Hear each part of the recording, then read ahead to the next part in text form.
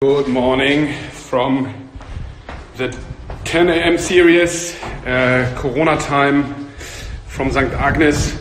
Today visiting who is welcoming us here already with his vases, ceramic sculptures. I have no Wi-Fi, I see. In the courtyard of St. Agnes.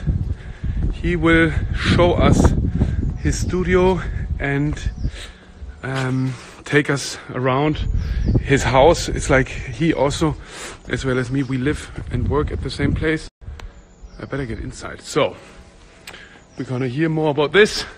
It's a beautiful day and perfect circumstances for the studio visit with Anselm, because he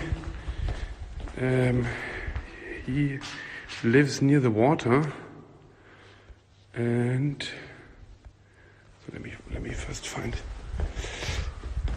Anselm. This is a work of his in our viewing room right now.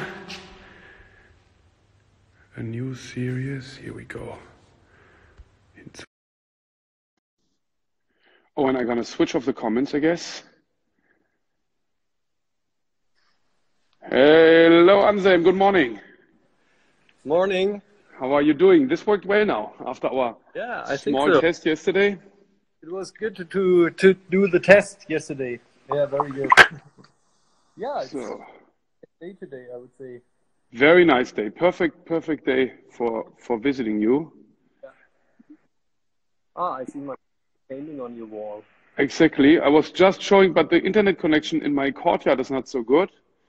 I was just showing it. The vases you. Let me quickly put the tag here. I am serious. I forgot to do it before and copy paste it. So now, and then I have to fix it. I'm also getting, each time I'm getting better on this whole. So now it's comment fixed it. Okay. Here we are. So, Anselm, maybe we start from where you are and you show us, you are in Berlin since 20 years? Yeah, since more than 20 years. I'm in Berlin since 1997. I moved there after my study in Karlsruhe, and I started a studio collaboration with other artists in this time, like Michel Majerus, Jon Bock, Bertha Fischer, and Dieter Detzner. And we started to have a studio together in Kreuzberg. And there I had my studio for 20 years. And 2008 I moved here to Treptow. I bought a piece of land here, and it used to be part of the water police. And I met my wife in this time, and she is an architect. And then step by step we started to renovate the buildings here from the water police. And 3 years ago she built the house where I am now. So this is near the water, near the Spree. Maybe I switch the camera, please. Oh yeah, here you see the artwork. Very nice. Artist I really admire. It's Peter Halley. I switched some works, for example, here with Peter or with Franz. I did a collaboration with him. Also, we switched the work or some work, and so this I installed here. And this here you see the house on the river. So it's Spree in Berlin. Beautiful, beautiful. And, wow, and Tanja Linke is the name of your wife. She's the architect. Yeah. Wow. Yeah. And she built the house in a way that it's almost like an infinity. Like you look when you go back, you look right into the water, right? Yes. So she, for her, it was really important that we built it directly on the water. Here you see the old, I don't know how you call them, piers. Piers, yeah. Yeah, of the water police, and there's a small boats house. We can look at it later in the garden. And so it feels like the water is flowing under our house. It's built on pillars. So everything is quite flat here in Berlin and outside of Berlin. So I like the idea that we have a higher point of view. So here you see a bridge, which is maybe, I'm not sure if you see it. They built it 3 years ago. So the whole district here is developing more and more. When I bought it, I thought I can just work here, and then later we saw that in the evenings we don't want to go back to the city. We really want to stay here, and then we got the idea to build a house here for living. So. And what we see here, which I hope we get to, is almost like an installation you created of the or configuration you did of the former industrial buildings, and you put together the concrete almost like a Caspar David Friedrich. You push here. I did some of them. So this used to be the main hall of the water police, and this was the main station of the water police of the GDR. And when the wall was falling, they didn't have to do so much anymore, I think. I'm sure they have to do, but maybe because they didn't have to protect the border, which was maybe their main job, or one of their main jobs. And that's why more than half of the property was then empty. And 2008, they sold it, so I could buy it. And this was really the main hall where they had their boats. Even the boat of Erich Honecker was here. But it was very rotten. It still had a roof, but it was so rotten that we couldn't renovate it. And first we wanted to break it down, everything, but then I got the idea to shape a ruin out of it. Yeah. And so this means that the wall border, I mean, also the death line was right at the house, right? The Spree, this part of the Spree was the wall. I think it was a bit more up the river, because when you go up the river, you come to Kreuzberg, and there was the border. So part of the river was border, and partly it was. So here we are really in the east. And maybe we can have a look at the chairs, because you, I think in collaboration with Dior a couple of years ago, you did these you did these chairs, which because I think very interesting for people to see is how we see that with Franz West, who you, as you said, did a collaboration with, but also Peter Helly, who I think is a artist who inspires you.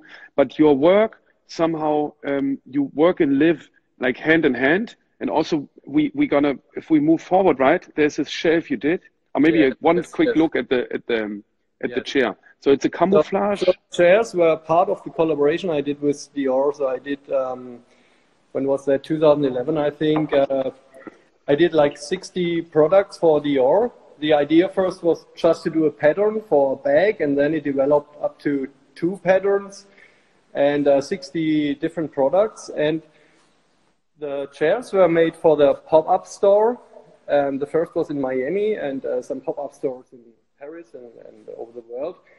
And so later I thought, why not using them for our house? So that was before I built the house, I think. But when we built it, I thought, oh, I have some chairs, maybe they fit here. So it is the same fabrics like the bags. It's very resistant. So everything Dior does is very resistant, I think. So, and when we built the house, I saw that I made a lot of furnitures in my career. Like I did sofas. Yeah. So for example, this one is an example. I bought cheap sofas, trashy design in the internet. So good. On eBay. So this used to be, I don't know who made it, if it was a single piece or not, but it was really a very special piece. It was black and white artificial leather from the 80s. And I thought I'd take this typical ugly sofa color, this mustard yellow, and so yeah, and the lilac together. Fabrics on. But can we look at the carpet? I think eventually people missed it because you did this amazing carpet based on your, which I also, I mean, what I like so much about your work that you have this kind of like referential humor to your own practice. A little bit down, the silver foil carpet. Ah, the carpet, sorry. Yeah. The carpet I did together with a company called Hensel. For example, the pillows I made, they're also from Hensel. But the carpet is really, it's detailed from a foil painting, from a foil piece. And it is really, how you say, geknüpft. It's a mix of wool and silk. Yeah, so it is really a very great craft piece. What they made here. We should put that up actually in our online shop. Also, because we sell the pillow at the gallery here, but I don't think we have it online. Yeah. Those, and I have to show this funny detail of the sofa because when you sit, you can really do this, yeah. Feet, and this. I can't do it now, but you can lift them up, and here is a table. Yeah. One moment, please. So you. Oh, the furnier. There's furnier on it. Wow, nice. And I think the car who designed it originally, the guy who designed it originally, he was a car fan because these are wheels. Like Yeah. And this is like in the Mercedes, the middle part, like in the old Mercedes. Too bad we can't see your private jet on this session. I'm sorry, I don't have one, but I have ideas for it. And here's the shelf. I go back a little bit. And in this shelf, the idea was, because my wife, she built all the furniture like cardboards and this shelf. And for the flat, and the idea was my grandmother, she had a thing called a Setzkasten. Do you know? Yeah. Mine as well. My grandmother as well. Is it a German thing maybe? Where you had these small elements to put in the. Yeah. And when she traveled somewhere, she brought something, things for tourists and so. And the idea was to do something like the Setzkasten. But for art pieces. So it's a mix of different art pieces. For example, here from Thilo Heinzmann, here's Stephen Perino. Here pieces from the Göpfert is here. Yeah. From the Zero art movement, for example, and this is Don van Vliet, the guy who is well known as a musician, Captain Beefheart. I really admire him. Yeah. And for example, this is just drum pad, which I bought on a last concert of Motorhead. So it's a mix of art and some other things. For example, this is just a test of our varnisher, who just wanted to show us different kinds of varnish, and he made this abstract piece. Beautiful. Yeah, very good. Yeah. And it's just a mix of different things. So this is, I bought at Takashi's gallery, Takashi Murakami, gallery, Kaikai Kiki Gallery, and she shows young Japanese artists. It's a ceramic. And for example, this is Otto Freundlich, a very important artist for me. It's an abstract artist of the modernist period, a Swiss artist. You did a group of works honoring him, right? Yes. Yeah. And he developed this kind of abstract cubism, which is very important for my work. I discovered his work when I was a kid. What I find interesting is that how you play with these elements of, because the shelf is made with furnier, and it's I guess that applies also to other cultures, but it is kind of an element which kind of represents the Schrankwand, the furniered part. I don't know, a certain chapter of German Bundesrepublikanisch history. Yes, and how you use elements of kitsch and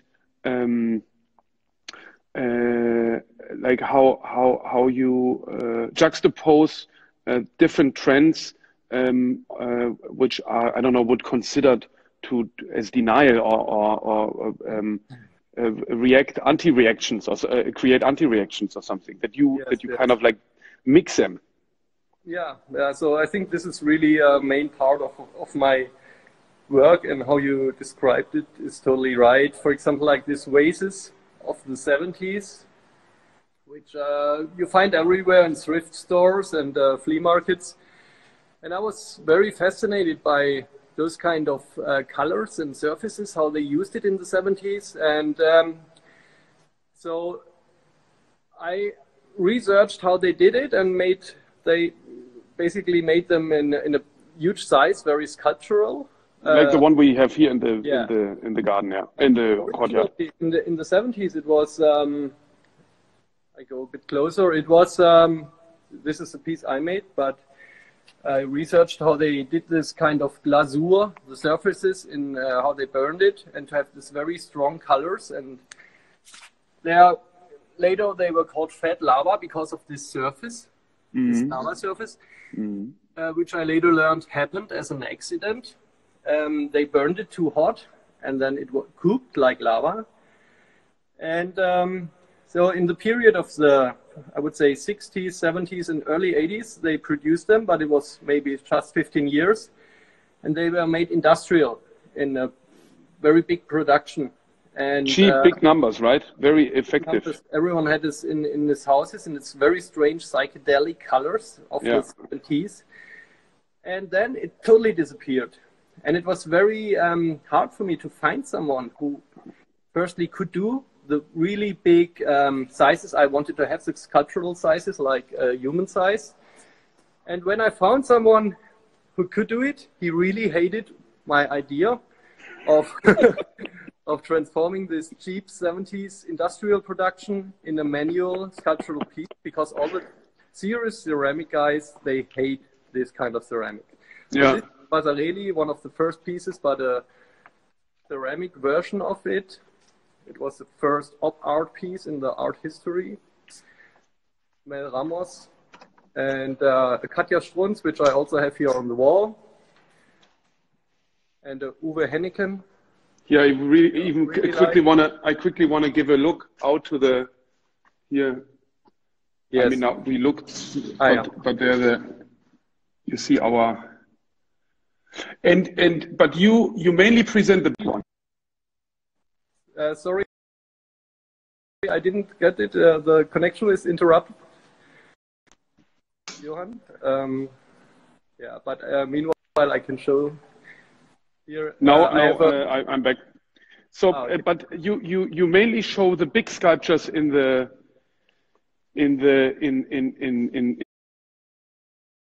art context. You don't really the small one is more like, was it more like a test? Or was it an actual work? The small one, this was just a test, so that's why it fits very, very well here on the shelf. So I made some small ones that I showed, but this one was just a test. And did they kind of lead to these ones, or is it not so connected to these? Yeah, maybe it does, because the kind of surface and the clash of colors and also material, I think, really is connected. But maybe it was more the other way, because my newer paintings are based on paintings I did 20 years ago when I ended art school. I started this kind of gestural painting, and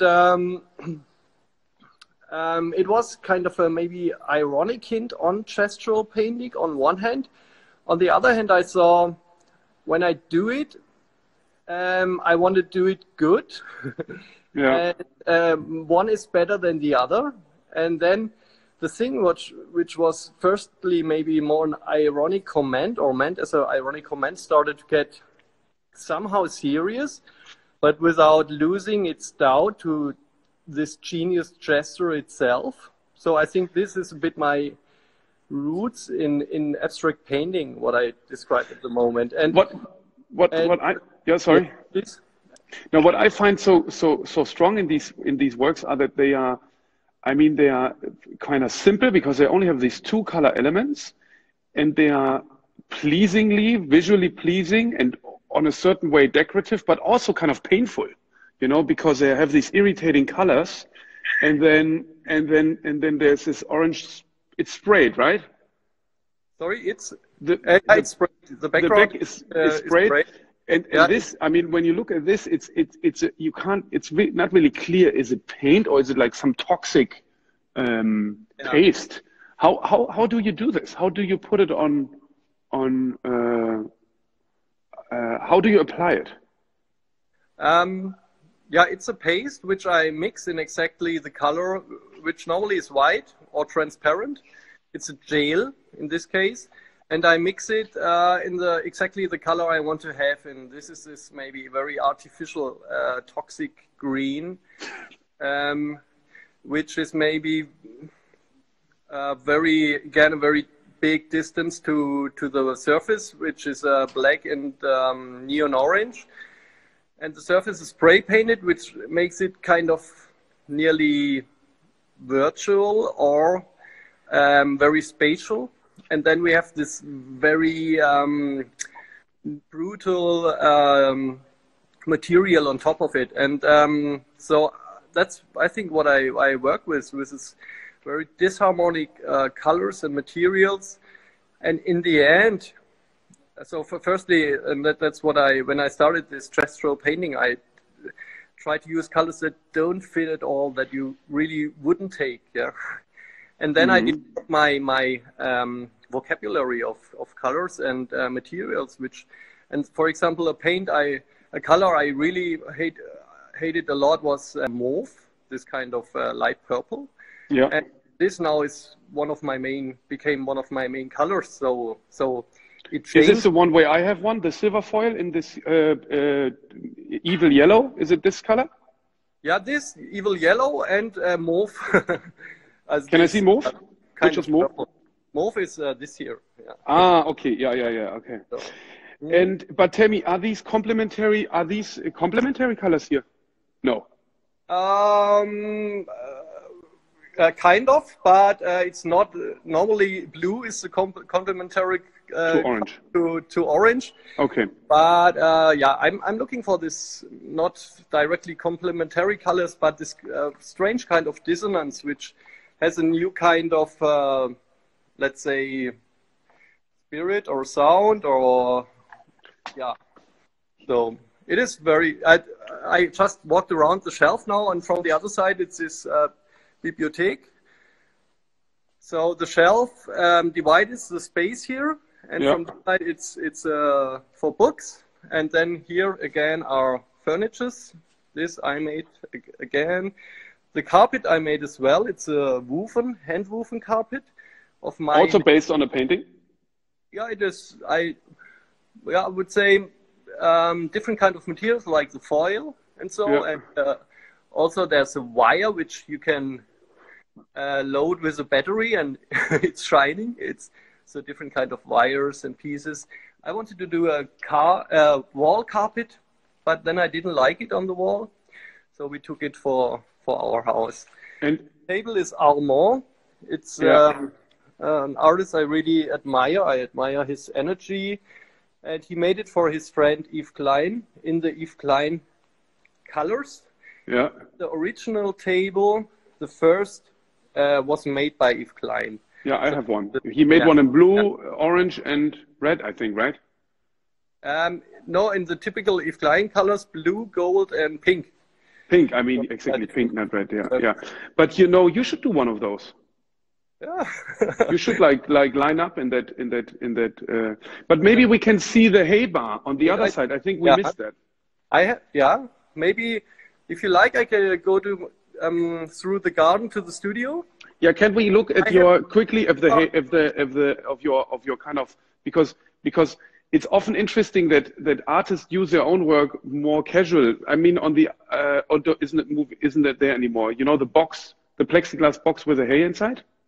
Yeah, I have it here next. Oh, it's moved. Okay, because it used to be. But this is a piece I swapped with an artist I really like, Jim Lambie. So, do you know the doors of Jim Lambie? Of course. With a great color too. Yeah.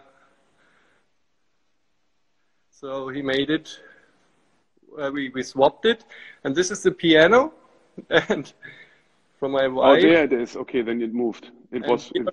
I have one, so I have it in different colors. Also, just transparent, and inside is just straw bale, painted in silver. And yeah, here more sculptural, but you can also use it as a table. So this mix of is it high art or is it furniture? So I think it goes through my whole artwork. Can we look at the guerrilla girls? This It's also very interesting. Yeah, I think. Yeah. So you would say Richard Prince. I really admire him, but I could get it cheaper than from the Prince. So the Suicide Girls, he took the Suicide, not Guerrilla Girls. That's a big difference. That's right. Yeah. So not Guerrilla Girls. This one. So they were, because he took their Instagram profiles, and they were, I think, very astonished why it costs nearly $100,000. So they said, okay, we can make it cheaper. So they sold it for $99, and I could get one, or could get two. And but I really like this work. It's very radical, I think, in terms of what can painting be today. So yeah, but it's also interesting in the way how you work with a certain sense of appropriation, and you like, for example, what we showed here at the church. You did these giant mobiles of yeah, I have a picture over here of massively enlarged yeah, what is it, Schwarzwald mobiles, which here. So this is the big space upstairs, and you can find them somehow on Christmas markets hanging over candles, and then because of the heat they turn. And yeah, maybe you want to talk about this a little bit. Yeah, so I think if you look at from the formal aspect, because it was my first show in your gallery, and I think it was something maybe people didn't expect. I think in terms of what you say, what I'm doing, the content is still that I find something which originally originally came of the modernism, I would say, of the period of the modernism. So this one from the 50s, 60s, the kinetic art, the op art, and then it kind of dropped out of the high art context, and people took it for decoration at their homes or garden houses or in their windows. Yeah? And that's how I found it. I really found it on the Christmas market, and I was so fascinated by it. So then I had the idea, a bit the same kind of thinking when, like I told before with Oasis, I had the idea to build it in a very monumental, very huge scale and make it really sculptural. Yeah. And here you just see stills, but when it's moving, you have this beautiful, this op art effect, this kinetic effect, and which is really fascinating. And when you asked me doing a show in your space, I thought it's perfect for this. Yeah, here you see also the shadow. Yeah, but actually, I just realized we need to make photos with people on it, because you don't really get the scale, yeah. Because this is like, this is 50 meters high, and this whole thing spans, what is it, 4 meters or what? More? It's more. It's 7 meters. 7 meters, and now it's installed at Estrel. Yes. And I have a good story to tell. Maybe I'm gonna do this while you want to go to the garden now. Yes, I go. Maybe it might be interrupted 3 seconds. Exactly, because I have a pretty hilarious case of our house. Oh, nice. And we made it we had to cut 2 trees, and we made, for example, the staircase or our table here, which I shortly show here, and also the beds in the children room and so. So we tried to use this wood for what we cut the trees for the furniture here that my wife built. And the staircase is nearly like a ready-made. So the company who did the concrete of our house, they built it like this. It's just practical. And I thought it's a great shape, yeah. Which originally was just practical, that you don't fall down. For construction site reasons, they built it. And we took exactly this shape with this turned pillars here. Yeah. Steel, but build it of our wood. So can you look quickly to the right, because I think that's kind of an interesting detail. Tanya is from East Germany, and I at least hear a bit more, because you see these you know, it's a new building, but it kind of uses almost like elements from a certain 60s brutalist vibe, no? This glass bricks are a detail we found on our neighbor's house from the water police. And yeah, I think you saw a lot of them in 50s, 60s. We really like it because the light shines through. So for example, now is light on in the bathroom. Yeah. I opened the door because the kids were in it before. Not cleaned up. But there's light inside. And if you're inside, the line from outside comes through. So it's a very nice material. Yeah. And here, I'm not sure if the connection holds, but here we have the other side of the house. Again with furnier. What's the English name for furnier? Furnier? I always say furnier, yeah. So, and there's a big cupboard where we have all our stuff inside, and then there are two doors. You can close them also. And yeah, so here's... Actually, we did an amazing piece in our König magazine on the house. Here you see the house from the outside. Yeah. And here you see what he described, the former hall of the water police. And we were very proud to get Margit Meyer, who was a former editor-in-chief of AD, Architecture Digest magazine. Here you see one of the vases being shipped to the gallery. Here you see inside the studio, we're going to see this. That's a house freestanding on the water, and only this is a staircase in here. Tanya is really amazing architect. But what I wanted to tell you is about this piece here. So there was an article in the newspaper that we had sold this to a reasonable sum. And then we got a letter from a very prominent Berlin lawyer saying that he represents a client who Anselm violated his copyright, and that he wants to settle an agreement, otherwise they would sue us. And then I thought, like, I mean, give me a break. Google mobile. How Anselm, what do you think? How would you Google get the hit the most results? Windspiel, exactly. Google Windspiel, like a wind game. And because it's interesting, because who should be the copyright owner of this? I mean, of course, Alexander Calder. I think he invented the mobile. But I mean, in inventing the idea of a mobile, it's not a... so it was a really interesting case. Of course, nothing came out of it, but it was a very interesting case of this. Unfortunately, this thing didn't hit the news, because I think it would have been an interesting discussion about ownership and where appropriation starts or so. So yeah, but now we are on the. Tell us. Yeah, now we are on the property. So I enter now the main hall of the water police. So we see the garden through this old gate.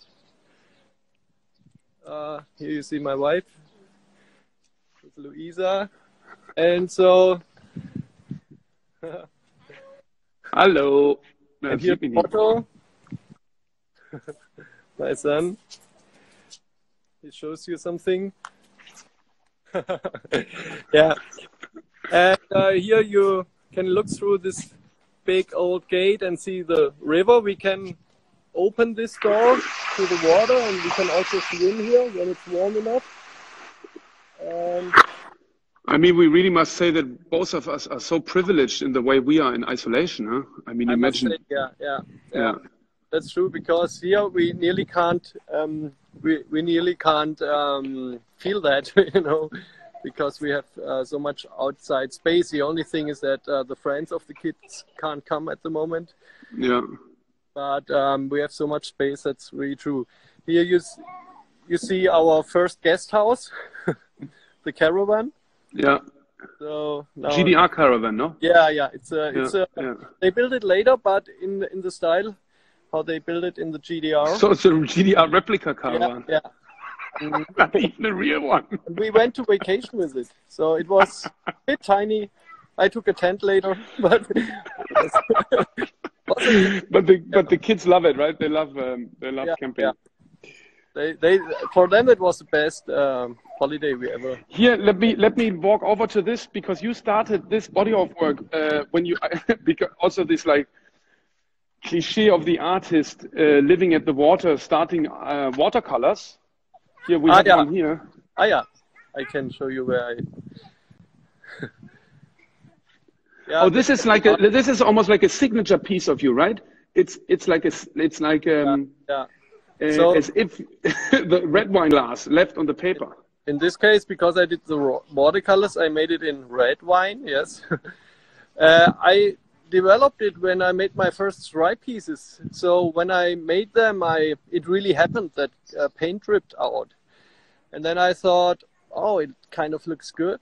So then I started to work with this mistake, and then I made it better and better, I would say. And then in the end, it was kind of my brand. It became my brand. The drips and this edge of a bucket, or in that case of a glass. Yeah. And the idea was because when I made a break in terms of exhibition, I was really I had to rethink how I will go on, because I was over the years working more and more on my typical pieces, because they were demanded and I had to do them, and I had to develop them, which was good. But on the other hand, it was very conceptual, and I thought my roots are more spontaneous, and there are more they kind of my work kind of changed in a way which I not 100% know if I want to go on this way. It was getting more and more perfect with my studio team, and I was losing this very spontaneous, strange and way of doing art, what you call originally creative. You have an idea and you just do it. So I wanted to come back to this, and when I did my break, I really didn't know if I maybe became a watercolor artist now, or but it's interesting. It's interesting because these are watercolors you did. This is like also this, like in this case it's red wine, because it's the artist standing on the waterfront, watercoloring. But also here the gesture and the artist hand, the presence of the artist is way more visible. And actually, I guess also what you did here in the big show with us upstairs. Of course, you did not fabricate this yourself, but then you took this Seitenschleifer and did all these, before. It's interesting that you kind of moved. We talked earlier on other episodes, so to speak, of this show about minimalism, and that minimalism started to avoid the visible hand of the artist, and you had that practice for quite a while, because you were almost had like a factory, right, of people executing for you, and now it's more, you are back more on your is your own presence more visible. Because what I described before, I think basically it was through the collaboration with Franz West. The idea came up when I came to Franz's studio. I saw that he works in a very similar style or way that how I am working. He works with a team. He does a lot, and then he throws away. You know what he said to me once? I was visiting. He was very close with my father, and also my mother is from Vienna, and they were close friends. And we went visiting Franz West when I was a child, and he said to me, because I said, what is this? What are you doing here? And he said, I'm IKEA for rich people. Because he was like shooting on all these sofas, you know, Yeah, yeah, and yeah. lamps. Yeah, yeah. So I think it was the 90s when he said he became like a furniture builder because of the art Exactly. market and so. And Yeah. then he had this furniture thing for the documenta together with Heimat Oh, Zoll. I have to show. At the end, I have to show you. I have the prototype. I have the first sofa. I don't know if you've seen it. I have the Yeah, first sofa he ever did. But anyway, let's back to yeah. your. Here you see what the assistants did. This great structure, which I never could do. So I really like when I go to a color shop or like a Künstlerbedarf like Bösner or so. I really love the shelves, and I always wanted to have it like Wow. this. But I wouldn't be. I could do it. I'm not this person who can do that. But this is one thing which is good to work with other people who can do it. But on the other way, I saw it was getting more and more perfect. And through the collaboration with Franz, I saw what I missed or begin to miss in my own work, these very spontaneous gestural things. And so I used this break to come back to it. One way to come back to this was the ceramics, which I still develop. For example, this is a new piece of ceramics. Mm-hmm. Bit like the one we have in Tokyo in the show, right? Yes, yes. This is a bigger one here. And when you look at the surface, it's very gestural, and I work with these holes, which I learned from the Asian ceramics, from the traditional Japanese ceramics. That some artists accepted those, and then it's not a vase anymore, but it's a sculpture. Mm-hmm. And I was very fascinated by that. And in the ceramics with here, it's like right? It's like our own. Issues and disadvantages that shape our personality or so, huh? Absolutely. And this is has a platin glasur, so it's platin.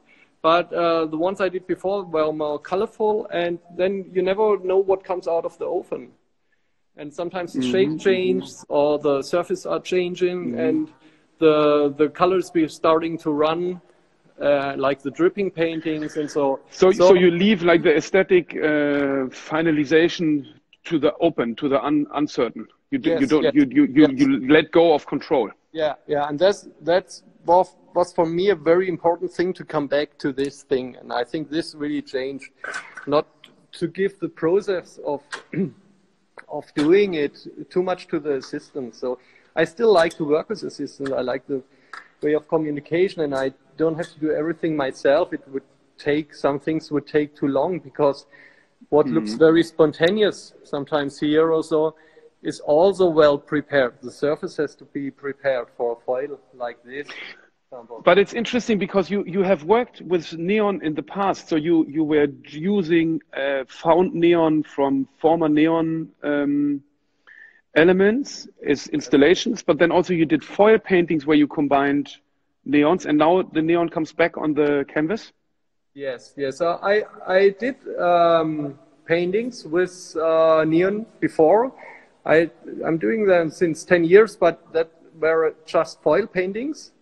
And it is good to work in this with neon, because you have all this mix of color. You have the neon itself, and you have the reflection in the foil. So I worked with it before, but later I started to really use it as a formal part, as like a drawing in my abstract paintings. So this is what I'm doing. For those who missed it, I did a walkthrough with our Tatsuya Yamazaki gallery director in our König Tokyo space, where Anselm has a solo show up right now. And there's a beautiful piece where there's a painting, and then out of the painting comes a neon on one of these, how do you call it? Table stool foot. Sorry. Yeah, you mean the A-frames? The A-frames. A-frames, exactly. Yeah. Which I really think that you should, because how do they become? Yeah. This is just from the working in the studio. They look this way. That's where I'm working because of the quarantine at the moment myself, which is not It is good to. I have really time to have an empty studio now, and when I really think we should do an edition out of these. I think there's such great sculptural artworks people could easily live with in their house, and because there are quite some of them, it could be like on the good bridge of, for people who can't really afford the paintings. Yeah, you have good ideas. I mean, I would love to have one. I would love to. Yeah. Oh wow. So this is how many years have you worked? What's this time span of the creation of those? Maybe I don't throw them away. Sometimes they get repaired. So maybe the last, I would say, 20 years are here. So the paint of the last 20 years. And for example, when they break, when this kind of thing breaks, we repair it with this. Oh yeah, yeah. Yeah, it can also be part of beautiful element of it. And some of them have pink, like more extreme colors, camouflage. Yeah, some like for example here. Wow. Yellow or orange. Yeah. Beautiful. Yeah. Yeah. Anyway, I was interrupting you. Yeah. So here are things that are in work. Some things are finished, or for example, here are series I'm working on. Can you get a bit closer? Yes. I bring something I want to show you. So those are in work at the moment. Here again, the different kind of impastos I'm working in the spray painted background. Mm-hmm. And, are you still putting camouflage on the edges sometimes? Yes, I did, and the one in Tokyo is true. Yes. Yeah, it's one I had from some years ago. I still had in my storage, and I used it again. So with the sides. It's interesting, for those who when I opened my gallery in 2002 on Rosa-Luxemburg-Platz, Anselm had a show, I would say a year later, 2 years later, and you did this big hay wagon, and you kind of you in a neon color, you painted wheels, like farmer wheels, and this hay wagon. And I always thought this is it was always a desire for me to working with you. So I'm very happy that it turned out. Thanks a lot. Even it took a bit longer, but I really thought that with these simple gestures you were able to, with coloring these found objects, almost like ready-made, shifted, but then also what you did with the silver foil, the transformation of the element from like a cheap material which is used very effectively in window shopping, to then create this strong gesture. I really think it's a masterpiece, and also the stripe works.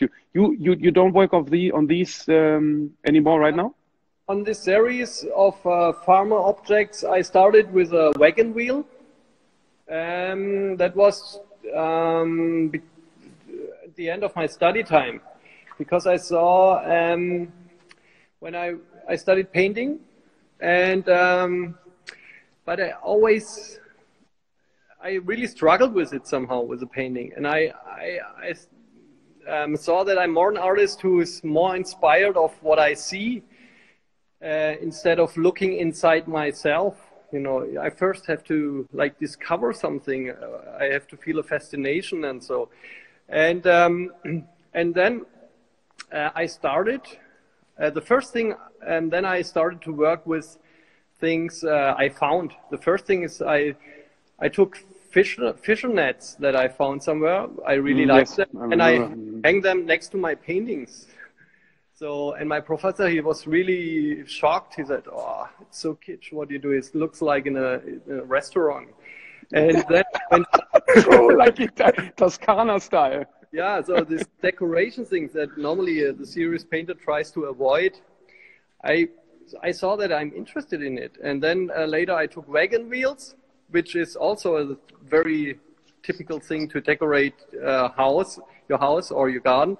But I saw that this shape is very interesting. It's a very archaic shape, and it's how our civilization began. yeah, or technical civilization, and I really saw that I also like this very strong shape of a wagon wheel, and then I started to change them very easily in adding a neon light or painted it neon yellow, and I saw that I'm very interested in these very simple steps. To you have the two elements, you have the wagon wheel, and you have the color neon yellow, and you add it, and then something happens. What I think is art that you can't logically describe. So it's not just components; it's more. You're wondering about it, and that's, I think, was a very basic moment for everything I did later on. Yeah. Here I found this other first issue we did of the magazine. This was on Isa Gensken, on Düttmann, because we did a studio visit with you before, and there, here, this is I wanted to show. So, because we don't have one here in the gallery. So here you were building on, this is, where are these materials coming from? These are leftovers. It's drilled metal from companies that you often see in recycling stations, in containers, in big containers. So it's metal trash. Yeah. And I was very fascinated always by this structure and the material itself, the shininess, and then you find it in containers near train stations and so. And I had the idea just to put them in these acrylic boxes I work with for the foil pieces, and that's it. Then I saw I need some bigger things, elements, and so it's a mix of materials I let drill and real leftovers from the recycling places. Mm-hmm. And here we have another. Oh, here you see the elements you enlarge and you. Yeah. Here is in the shelf in my studio where I have all my materials, different materials. This is a model for a bigger sculpture, freestanding sculpture. Also, what we showed at Art Basel. Yeah. This, different models for stainless steel sculptures, but freestanding, not like Art Basel on the wall based, more freestanding. Yeah. This is a thing I did with Meissen. They asked me if I can do a color. Oh, beautiful! Yeah. These leftover clumps, right? Yeah, maybe you can tell a bit. It's I saw in Meissen when I visited the factory. I saw box with all the leftovers they had, things that really didn't work out, and I thought a still wet clay or porcelain, and I said, let's burn this. I did different things. Some were painted later by their painters with the typical Meissen patterns, like the Zwiebelmuster, the onion pattern, and so I did different things, and later I showed them in vitrine. But I have one, and it's way more shiny than this one. Yeah, maybe I have to. Or maybe it's the light only. Yeah, it's not in the vitrine. That's why. Okay, yeah. They're beautiful. They're all these like leftovers put together and then burned, right?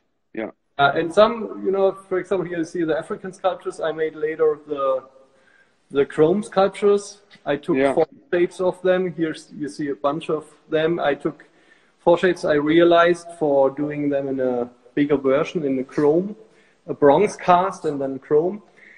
And I think because in my studio I just do the paintings and half of my work is not painting, it is more sculptural. And here you see all, I would say, the source for my sculptures or ideas of things I might do in the future, maybe. So just projects. And I think what combines... Wait, let's not show too much. Yeah. And what combines my sculptural work is that I use elements that are from the modernist language, but then dropped out somehow and became into craft or what people call kitsch. And I asked why and tried to bring it back or to confront people with their own. Here we see the vases in the courtyard again. Nicely installed.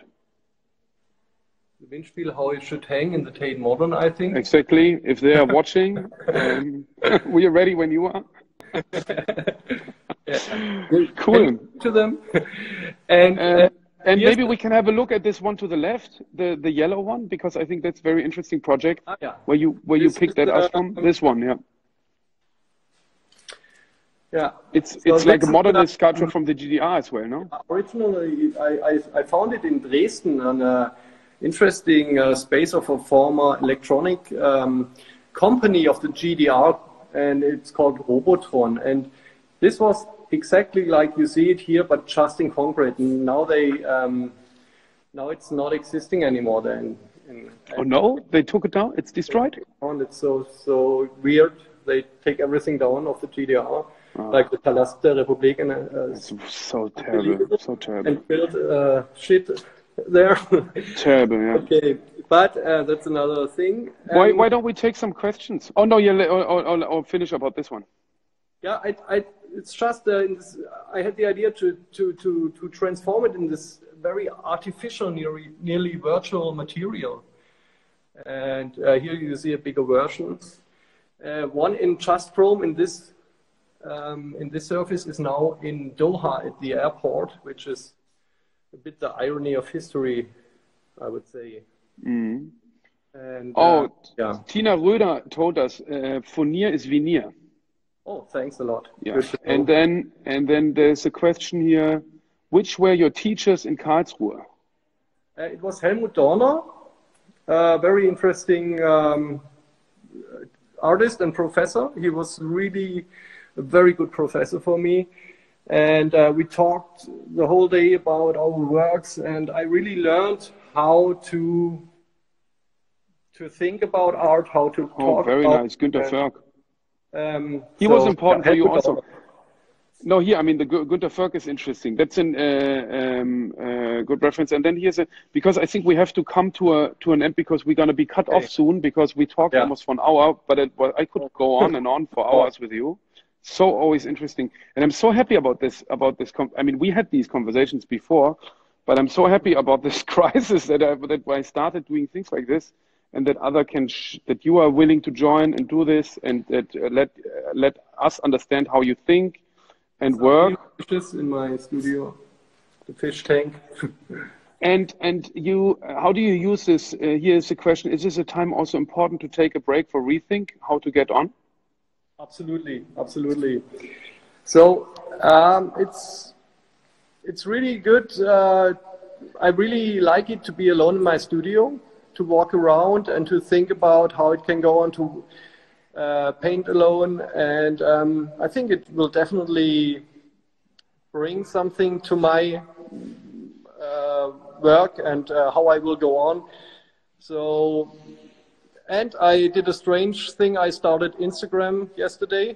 Yeah, I really hope that you don't get as addicted as I am. And follow Anselm. He needs some followers. He's concerned that he won't have enough followers, which I said doesn't really matter. I have a lot of students to do it, but I saw if I'm in your gallery, I have to do it. So everybody here, before we're going to cut off, yes, you can watch this on YouTube. I guess, I mean, now you can watch it 24 hours on Instagram, but you also can watch it on YouTube. We created this platform on our website where we have all these 10 AM series. Please share it so people can also join and see it. And yeah. This is the collaboration with Franz. I just showed it in the end. So it was a thing we did together. Yeah, that's a good point, because this is how we started and how we end. And we have to continue this. I really would like you to give a tour through the show in Tokyo again, because it would be so much better you show than I can never get these questions off. Then I did what I did with Tatsuya is nearly not far enough from as good as what you could do. Yeah, so I would like to do it. Cool, let's do it. So then we already see each other very soon. Anselm, thank you so much. Say hi to Tanya and the kids and stay healthy. Okay. Wash your hands and stuff. Sunday. Bye-bye. Bye. Bye-bye.